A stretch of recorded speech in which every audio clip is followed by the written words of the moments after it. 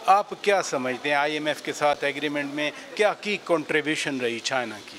नहीं, देखें, इसमें तो 2, 3, 4 पहलू हैं ना। उसमें तो जो चाइना के साथ कोऑपरेशन आपकी रही है वो इनफैक्ट CPEC से पहले शुरू हो चुकी थी। जो तरबेला डैम और ये सारे जो हैं ये CPEC से बहुत पहले बने हैं और ये चाइनीज़ कोऑपरेशन के बगैर नहीं बन सकते थे।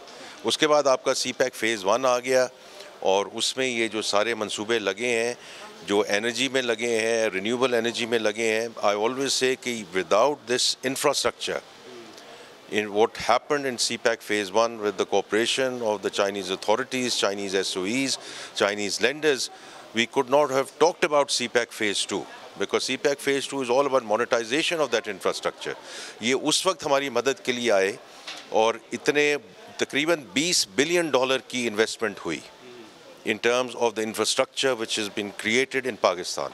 उसके बाद आपने बात की IMF का जो मुआहदा हुआ है ये हो नहीं सकता था without very active and very generous support from the government of China. The discussions that I've had at the personal level with the finance minister of China, with Dr. Pan, the governor of PBOC, we remain extremely grateful. चीन के वज़ीर-ए-आज़म 11 साल के बाद his excellency ली Chiang Pakistan में SCO के उसमें और 2 तरफ़ा दौरा भी है, तो how you look forward? Well, it's a huge honor and privilege that Premier Lee is going to be here in Pakistan.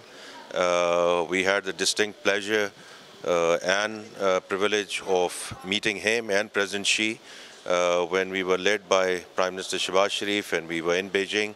जो hospitality हमें जो वहाँ मिली बीजिंग में और चीन में जो हमें मिली, तो वो अब एक हमारा एक ये मौका है कि हम भी उस किस्म की मेज़बानी करें।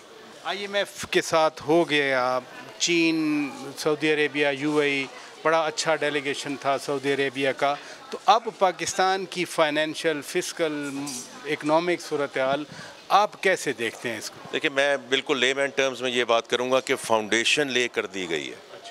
ये 12 से 14 महीने लगे हैं, उसमें प्राइम मिनिस्टर शहबाज शरीफ साहब की एडमिनिस्ट्रेशन में ये एक 9 मंथ SPA हुआ था।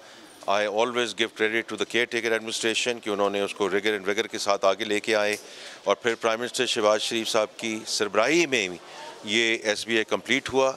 उसमें हमने ये आगे एक्सटेंडेड प्रोग्राम किया है और ये देखिए, मैं आपको ये कहूँगा कि this is where we have now come to a very solid foundation. No room for complacency. अब इस पे हमने इमारत खड़ी करनी है, इसी पे हमने अब सस्टेनेबल और इंक्लूसिव ग्रोथ की तरफ लेके जाना है। तो अब ये हमारे पास ऐसी विंडो है जब हम अपने बायलैटरल पार्टनर्स के साथ और अपने लोकल इन्वेस्टर्स के साथ इंशाल्लाह इसको आगे लेकर चलेंगे जी, इंशाल्लाह।